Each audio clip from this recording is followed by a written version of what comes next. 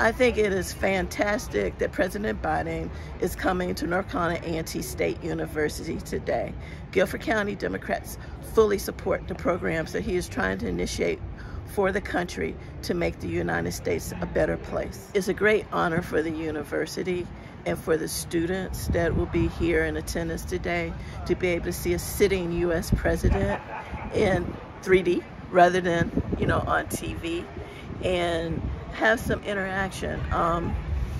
I think it's fantastic that he has selected A&T to be part of his schedule for these events, because he had an opportunity to go other places, here in Guilford County.